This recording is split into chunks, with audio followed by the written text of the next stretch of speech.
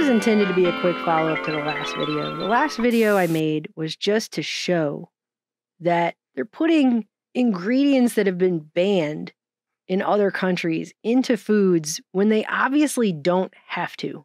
And to ask the question, why? Why is that? I've been seeing a lot of people on social media lately posting stories about how they go to other countries. They leave this continent and they go to other countries, and after being there, not even for very many days, they feel better. And they recognize that that feeling of being healthier and feeling generally overall better, having more energy, less body aches, et cetera, sleeping better, all of it, is coming from the food that they're eating being of higher quality. And the people who never leave this country don't have an outside perspective of seeing what that actually is in practice. I didn't until we went over to Europe for the filming of this movie we've been working on for 5 years. That was my first time really leaving this country. And I went to various countries over there, and I realized something. The food over there, because I'm a label reader. I read labels like people read novels. Okay, I'm all up in it. I want to know what's going in my body now. The labels over there, like in the UK, for example, you can read a label and it's very basic what's in that food. You do not need a high-level chemistry degree to interpret it like it's a Egyptian hieroglyphic tablet you found in a cave somewhere. You actually could just pick up something off a shelf and read the label and go, oh, this is what's in the food I'm about to eat. And you know what that is. It's amazing. And they have whole stores, like organic gas station-like stores. Do you know here in America, if you found an organic gas station, that would be like finding a flying unicorn or something. They don't exist. You can't just go into a gas station and expect to find something responsible to eat, hardly ever. You'll be lucky if they have anything there that's not filled with chemicals and additives. Good luck. But over there, whole convenience stores that are organic. When I saw that, I filmed it. I couldn't believe it existed. I was like, wow, this is like seeing Bigfoot or something. I got to get this on tape so I can show the folks back home. And what we have in this country in way of food protection is a ridiculous clown-like joke. We have something known as GRAS, generally recognized as safe, which when people hear it, oh, the FDA says it's GRAS. They're like, oh, it's generally recognized as safe. But what does that actually mean? We generally recognize that it's safe? It has a safe costume on, and we stare at it from across the room and we go, I generally recognize that says the word safe on it. I recognized it. That doesn't mean it's safe, though. It's a joke.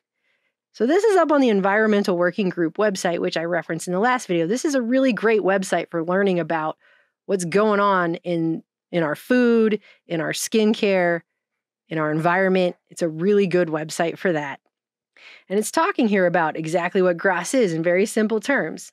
Food and chemical companies are permitted to approve the use of new, potentially harmful additives and other substances in snacks, drinks, and more without the FDA's review or approval, all thanks to a regulatory loophole known as GRAS. Generally recognized as safe is a food category that was created by Congress in 1958, and when they created that, a lot of these chemicals didn't exist. And that designation was intended to apply to ingredients that most people know are okay. Basic things like chicken, water, salt. While the FDA usually has to approve substances intentionally added to food, that's not the case if it's designated GRAS. Once it's designated GRAS, that ingredient can bypass the FDA's pre-market review process, which allows all kinds of stuff to be put in our food that the FDA has never once determined is actually safe. The GRAS rule, finalized in 1997, created a voluntary notification system that lets manufacturers bypass federal regulators' review. Companies themselves can identify and use new GRAS ingredients, but are not required to share that information with the FDA. So that's the company saying, yeah, we said it's safe. We're the company that's going to sell that and make the money off of it. And we say, we recognize that it's safe. And the FDA said, oh, you recognize it's safe? I guess we will too. Back pat, handshake. That's how that works. This process has led to the addition of hundreds of chemicals to our food products without FDA oversight. Since 2000, food and chemical companies have used the GRAS loophole to approve 99% of new food chemicals. 99% have been approved through the GRAS loophole since 2000, according to a 2022 Environmental Working Group analysis. This leaves both the public and the FDA, charged with regulating our food system, in the dark about what's being put in our freaking food. Then they quote Michael Taylor, former Obama food safety czar Michael Taylor. We simply do not have the information to vouch for the safety of many of these chemicals. From this WAPO article, food additives on the rise as FDA scrutiny wanes. Michael Taylor, we have talked about many times. We used to make videos on food and stuff like this all the time. But Michael Taylor is a poster boy for how the revolving door between our government and the corporations that government is supposed to regulate works. So this is former Obama food safety czar who was also vice president for public policy for Monsanto, who argued while he was practicing law with the firm King and Spalding, which actually represented Monsanto at the time, argued for the de minimis interpretation of the Delaney Clause, a 1958 federal law that prohibited the use of carcinogenic additives and chemicals from being put into the processed foods in this country. And in the 80s, Taylor's argument was for a de minimis interpretation of this. And the FDA went with, well, low exposure to chemicals found to cause cancer in animals be found safe under a, quote, reasonable certainty of no harm standard. Generally recognized, reasonable certainty. I mean, these are not, certainty is either certain or it's not. Reasonable certainty, what is that? It's just something that they made up. It's just a semantics argument. And none of this de minimis interpretation stuff really addresses continuous low-level exposure, which is what would happen if you have a little bit of it for breakfast and these things you eat, and a little bit of it for lunch and these other things you eat, and a little bit more for dinner and this other thing you drink and this other thing that you eat. And once you do that 3 times a day or however many times a day you eat, which everyone has to eat every day, then you don't know how that cumulative effect of having continuous low-level exposure is actually affecting you and irritating your body over time. And in the 80s, when Michael Taylor was doing this de minimis interpretation, the year before he put out his paper, Deborah Strauss, who was a law clerk to a chief judge in the U.S. District Court, and prior to that was a Food and Drug Law Institute scholar at Yale, wrote a different paper about this.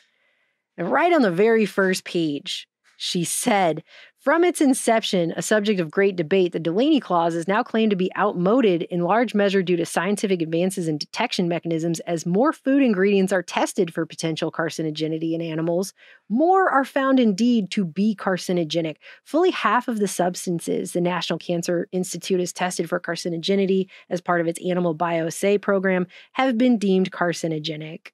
So now they've detected all this stuff in the food supply.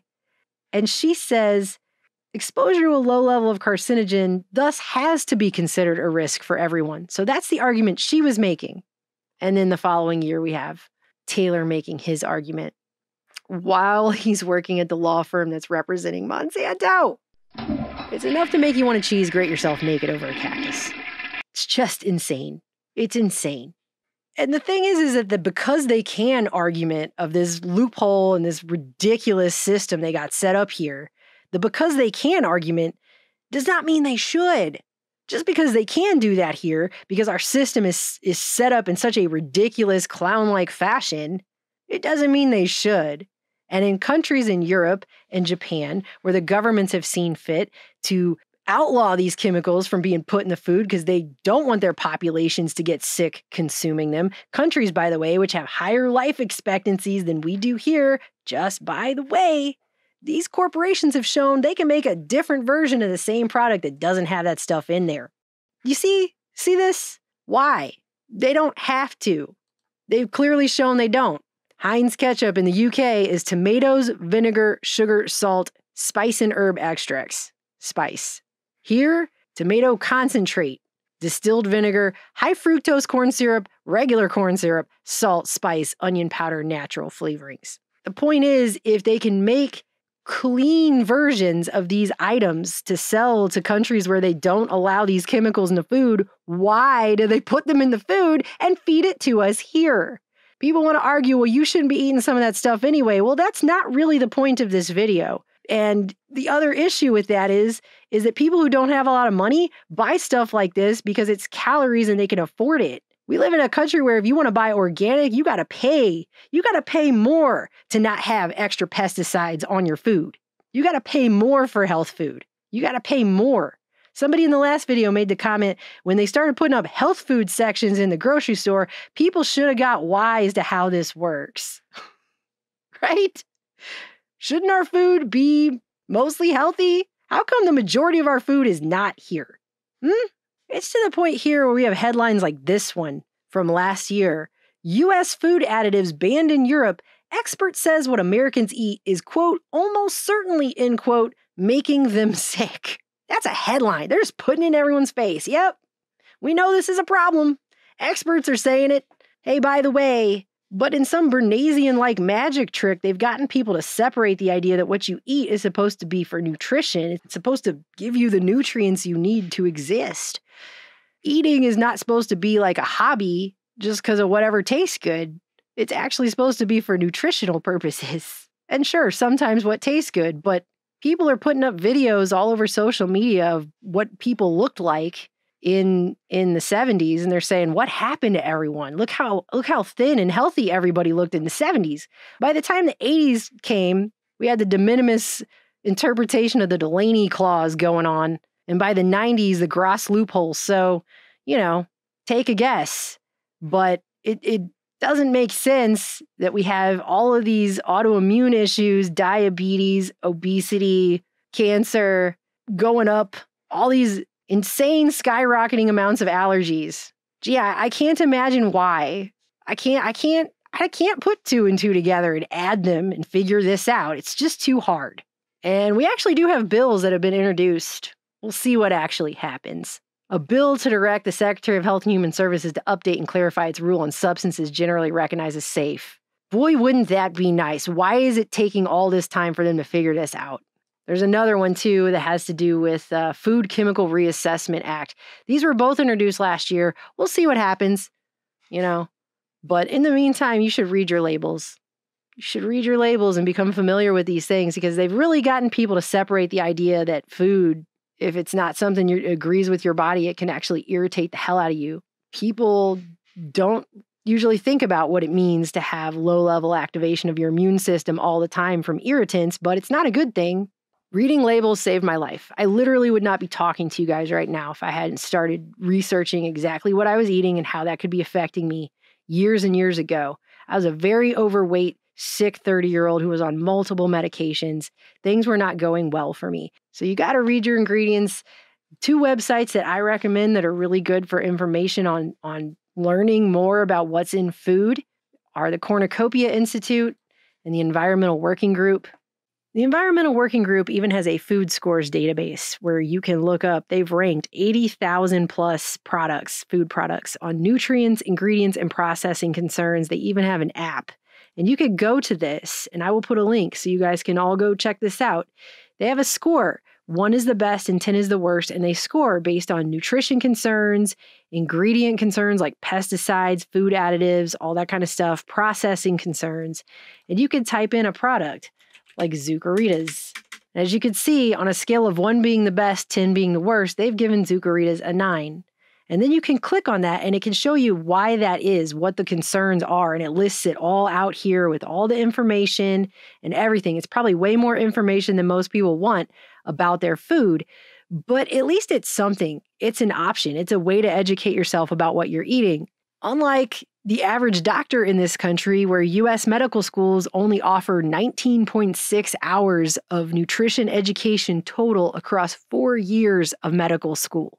I mean, where does that even make sense except in a clown world? And I don't know. This stuff really pisses me off.